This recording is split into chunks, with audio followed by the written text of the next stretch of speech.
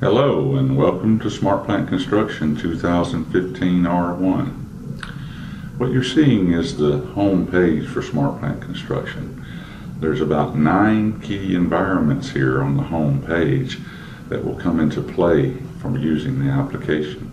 The first and foremost is the work packaging environment. This is an environment where you'll create, maintain, and track your work packages.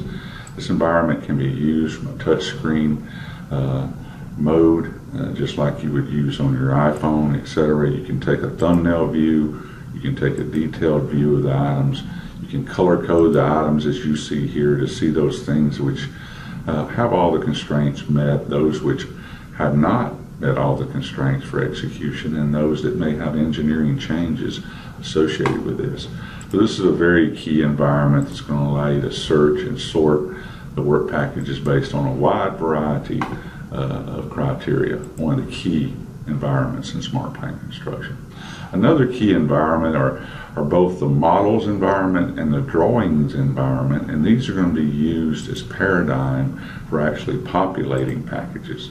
So you'll actually navigate into the model. You can use the view control to navigate the model, or you can actually use filtering capabilities to filter the model based on a wide variety of criteria, based on discipline, based on assemblies that may exist within the model, based on the drawings that may exist in the model, based on material availability, etc., and so on. And you can customize your own filters based on external data sources that are applicable to the data that you're navigating in the model. So a key environment, an immersed environment that allow you to use the 3D model for packaging via drag and drop mechanisms.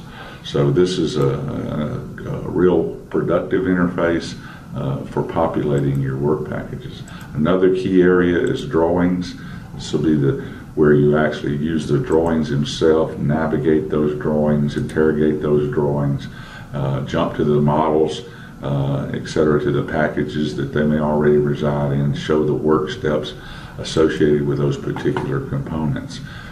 So another key environment being the drawing environment. And of course, on any work packaging, you're going to have all types of documents, standard installation details, checklist, safety documents that all will be applicable to your work packages that you'll need to have at your fingertips for packaging.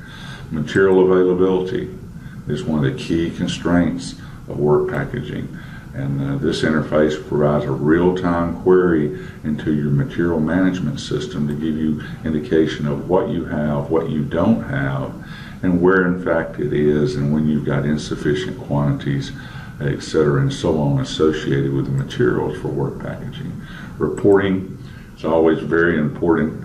We deliver a lot of off-the-shelf reports by discipline, by CWP, packages, by commissioning system, by drawing, etc., and so on. So reports that can be directed to PDF or Excel, key environment. Also the dashboard capability to expose key information to executives and construction superintendents, such as crew load reports, such as work breakdown by contractor or contract, and by discipline, etc., and so on, and the capability to build your own dashboard items.